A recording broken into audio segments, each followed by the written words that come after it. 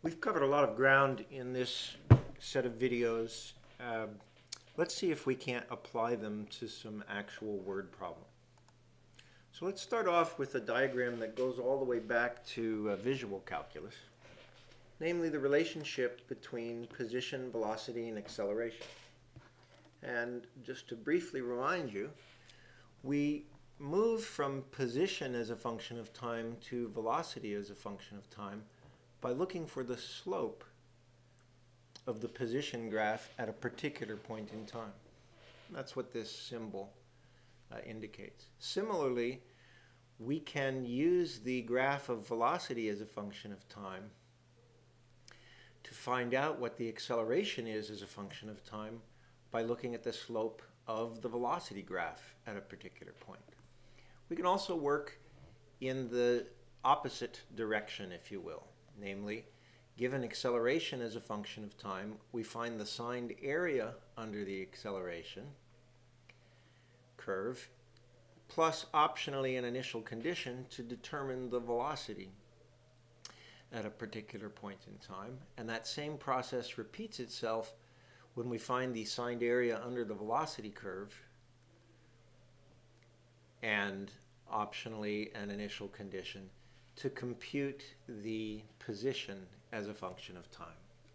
So with that, we're going to try 4 word problems that will require us to use the fnInt and nDeriv functions.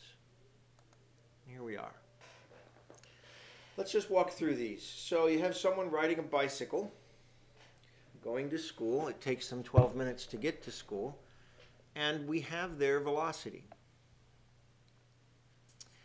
So the question is, how far away does this person live from school? Well, we find the area under the velocity curve over this period of time, this 12-minute period, from 0 to 12, and that will give us the distance between 0 and 12 in time, which is going to give us the distance to school. So let's try that.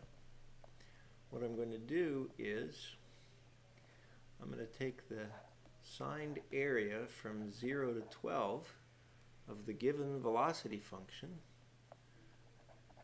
pi over 15 sine of pi over 12t. Now don't ask me where this particular function came from.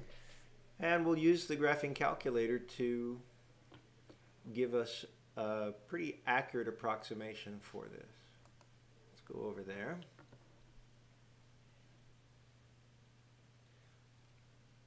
So I've entered the velocity formula as a function of time here into y1. Note a couple of things. One, I'm always working in radians in a calculus problem unless something very explicit is specified. And notice too that even though this velocity is a function of time, I'm using x for my variable. That's very typical. Again, there's nothing magical about the letter x. We're just saying that that's our variable rather than representing it with a t. So now what do I need to do? Well, I need to find the sign area. We know that that's math 9. And here we have the graphical representation, but we could have used the fnInt written representation as well. Our time interval goes from 0 up to 12. The function that we're working with, we've already stored in y1, and that's a behavior that I encourage, even though, of course, you understand, I hope, that you could simply have put in the function directly right here, rather than putting it in y1 and then referencing it. And the variable that we're working with respect to, since we put the y1 formula in terms of x, is x rather than t. So let's just see what amount we get. Well, the answer is 1.6. Looks like Larry lives 1.6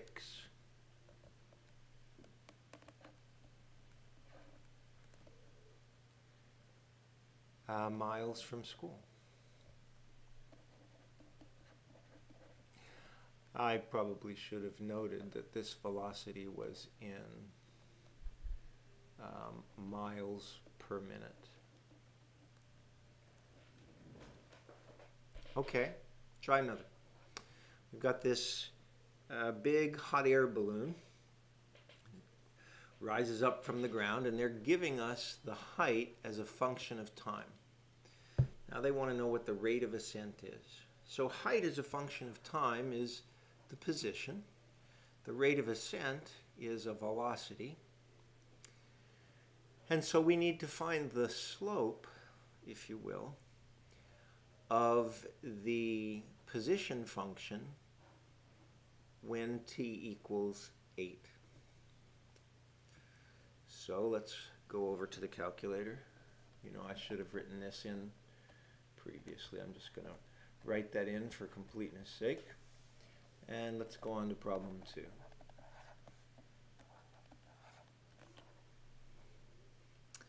All right, well, we've got a formula. We need to put that into y1. And that formula is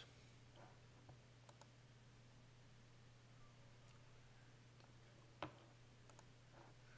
going to put in 1/2 t squared. I'm going to do it as 0.5. And then again, I'm using x to represent time. So there's our formula, 1/2 x squared. Now let's go back and look at this problem. What they're giving us is the height, x of t. What they're asking for is v of t, so I'm going to need to use the nDeriv function to evaluate that at 8. Let's go there. Okay, I'm using math 8. And I'm doing this with respect to time, but I'm going to say x because I wrote my height formula in terms of x. And we'll use y1. And we need to know this at t equals 8. The answer is 8. So what I'm going to say is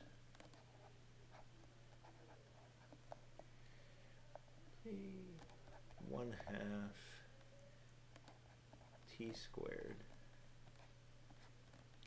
right at t equals 8 is in fact 8. And that would be 8 meters per second. Okay, let's try problem 3. Okay, so now we have a buoy and it's bobbing up and down in the ocean.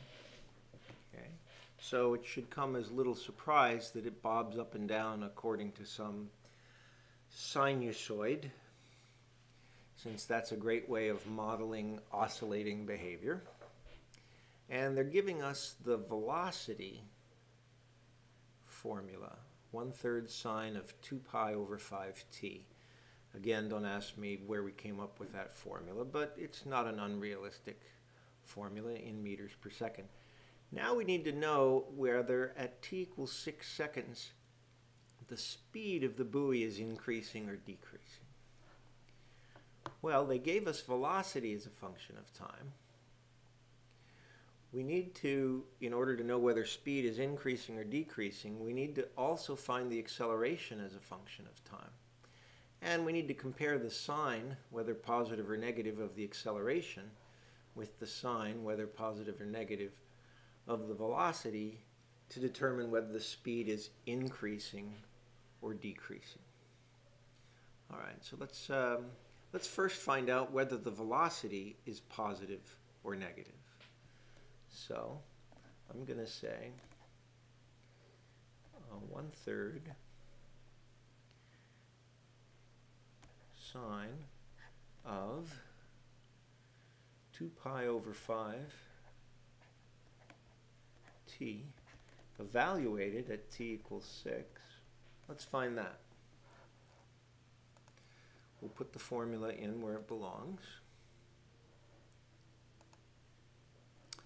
And I'm just going to write that for simplicity's sake as 0.333 That's going to be accurate enough. Sine of 2 pi over 5x. Sine of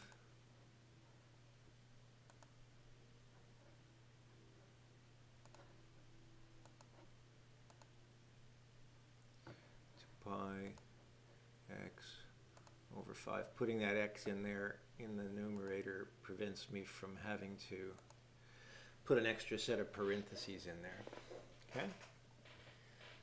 So first, let's find out what this is at 6. So I reference y1. And I want to know it at t equals 6 seconds. And the answer is 0.3169. Let's get that down. That's approximately equal to 0.3169 meters per second, which, again, the key is to note that that's greater than 0, so we have positive velocity. Okay, how are we going to find the acceleration? Well, we're going to find the slope of the acceleration curve. We're going to evaluate that at t equals 6. What does that come out to? Well, go back to the calculator.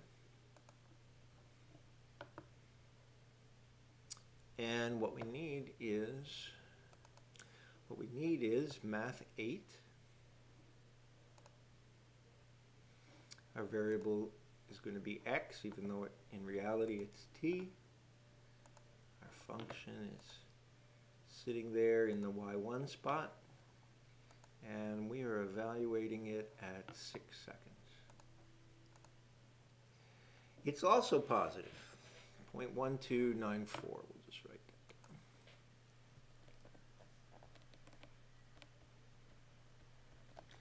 down. And those units are meters per second squared, and that's also greater than 0.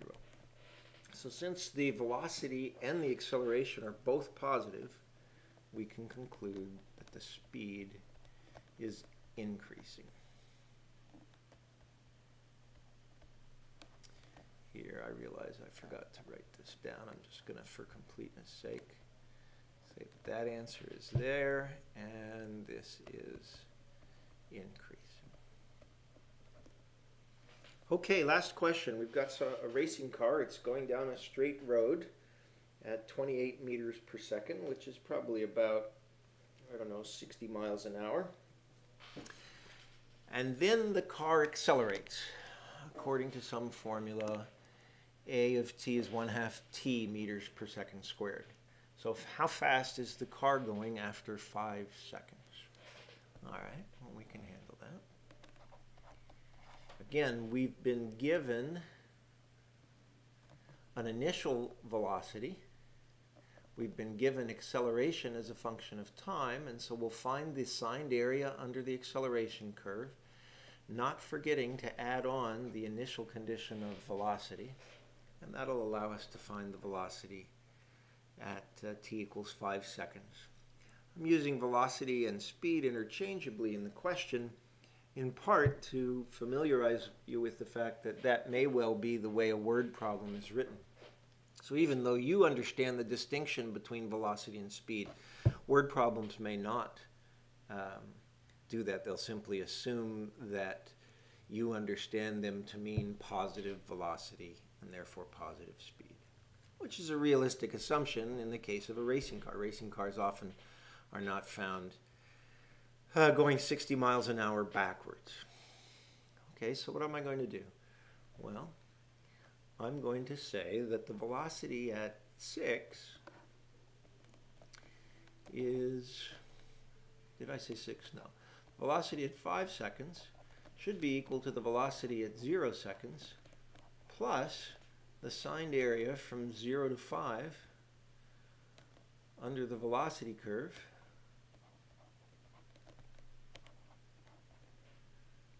with respect to time.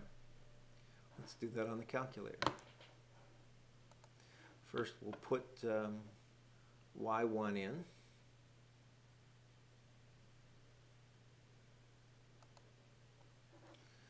put it in as 1/2 t.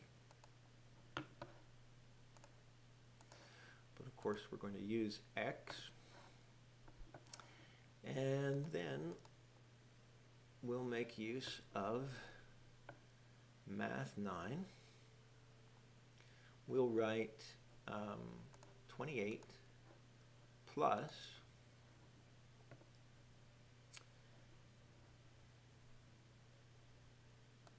Math 9. We're going to go from 0 up to 5. Our function is going to be y1. And we're doing this with respect to, oh, I put the x in. And we're doing this, let's delete that. We're doing this with respect to t, but we've used x internally to represent t. And so what's our final answer? 34.25 meters per second.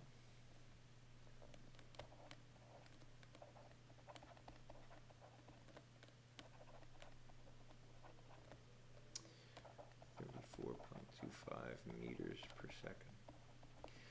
Again, folks, the real benefit of this kind of a question comes from actually using your calculator, reasoning through the wording, figuring out the appropriate calculation to be done, and then practicing doing those calculations so that you don't make any mistakes.